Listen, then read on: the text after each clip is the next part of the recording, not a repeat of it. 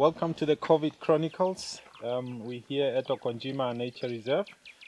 Today we just did something awesome, and joining me here is Martin, and he's just going to take us through on our activity. They usually come out here early just to find out where the animal, the rhinos are. As you know, this is part of monitoring because of the whole anti-poaching. So we're joining them now. He's going to lead us and walk behind him. You all come behind me. We don't need to be very far from each other. We have to stick together. So as we are walking, as you know, we are in nature. We have to watch where we're stepping. If in case we come across a leopard, you don't need to run away from the group. You stick together with the group and we'll give you direction. If we have to back up, we all walk backwards, but no running away. We'll be giving you directions. All right, so if we get to the rhinos and the rhinos charges, usually you have to find a tree, something that you can hide behind. And we can see, because these guys, they don't see very well, but they've got a very, very good sense of smelling. And we are all good because we've got clothes that are not very much colorful. So let's see as we go. Please watch where you're stepping your foot. If you see there's a hole, don't step on a hole because you don't know what's in there. The snakes are not very active at the moment because it's still very cold, but let's see as we go. Okay, does any of you have questions? No. All right. Ready?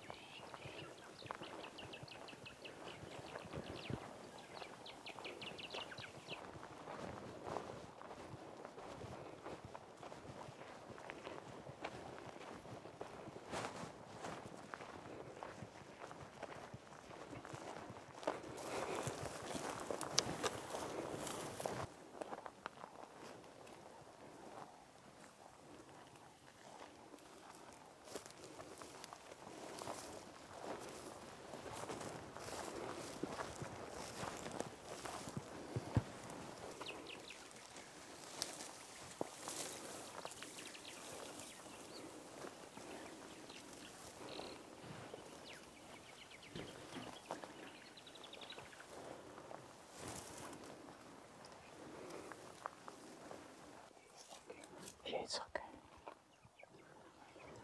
Where's the wind going? Where's the wind blowing? It's blowing. Okay. The wind is not so strong. The wind is not so strong, although it's pushing into the western side.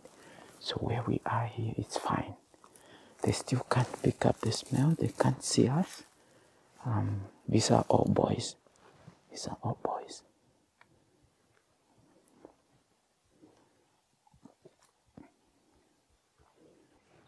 You shouldn't be confused by the name white rhino. This is not about the color. It's about the wideness of the lips, which is one of the difference between the black and the white one, because the black one has a hook-lipped lip. So this is about the type of grazing which they have. These guys are grazers, which are herbivores. And this year we are very much blessed because we had a huge amount of rainfall, actually, which is over the maximum rainfall that Okonjima gets. We usually over 450, between 450, 500, and we're over 500. So there is lots of food for them. They are territorial. They will keep in a specific area, grazing in there, and then later on they move into a different area again, spend more time there before they move to the other area. Usually they will stick to areas which are close to the water hole because they drink quite a lot of water. They drink early mornings and afternoons. So early mornings and afternoon, they make sure that they drink. They must have been to the water hole already. We are not so far from the water hole where we are now.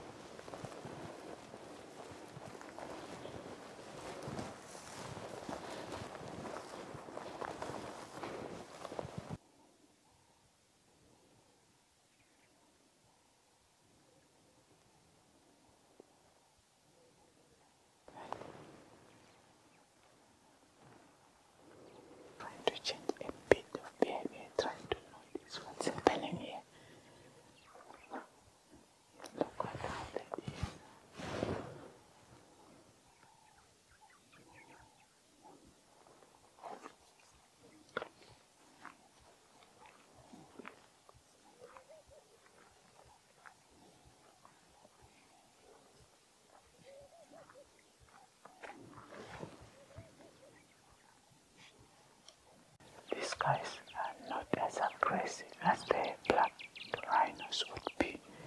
You wouldn't do something like this to the black rhino. You also would be armed approaching them. And the black rhino looks a bit smaller than this. These guys are quite bigger in size.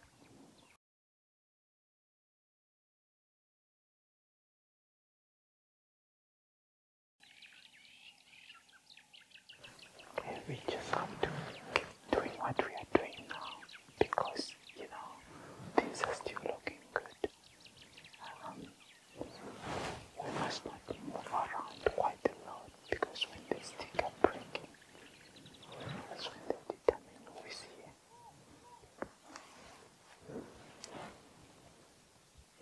You can see how he's standing still.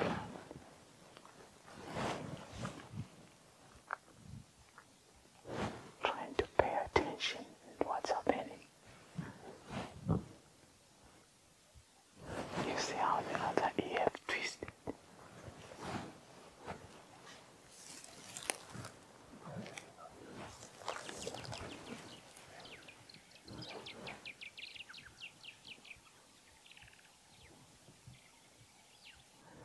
They're trying to get a break, and this time, that's when they go down. They would even lay down, you know, take a bit of rest before they continue.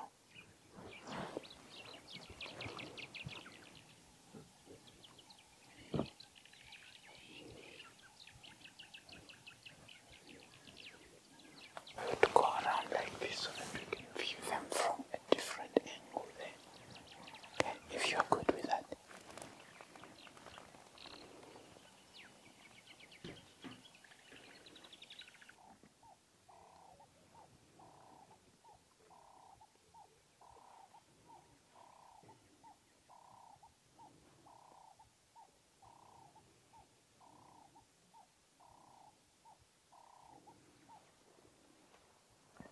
You see the others are resting already, but the other one is still not very sure on whether it's also safe for him to go down, even though they have not determined any danger around them, because resting already assures that there's no threat around the area where they're going to take a break. These guys, I cannot age them. No, they get to 40 years old, but how old are these ones? These are 35 years old.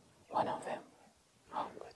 That's quite old already because the maximum lifespan is 40 years. And one of them is already 35. So, yeah, they are getting there. You can see they all went down now. Usually the wind would change directions, so they have to make sure that each one has got sort of a direction of the wind if it changes, to be able to determine, you know, the smell of any threat. So right now one is facing the east, the other one west, which helps them, you know, in being able to find out where the threat would come from.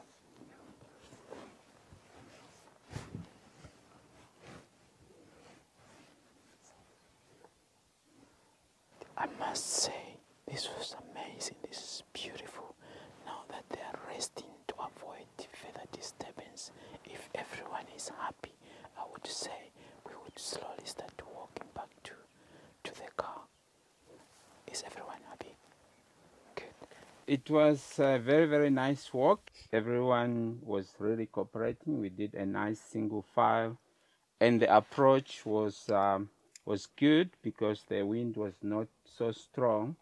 So we enjoyed them in a very, very relaxed behavior.